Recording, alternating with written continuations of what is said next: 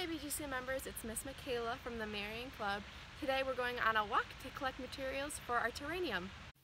A terrarium is kind of like an aquarium, but instead of fish, it's for plants.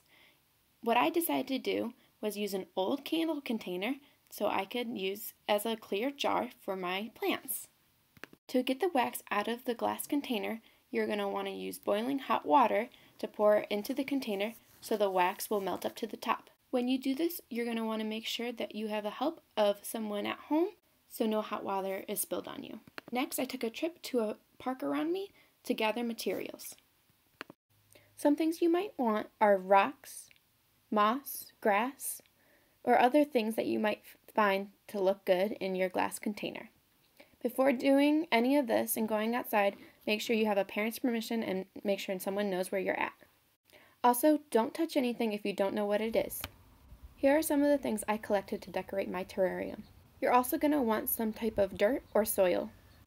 In the first layer, you're going to want to put down your rocks, then put in some soil or dirt, then a layer of moss or grass, then continue to decorate it however you want.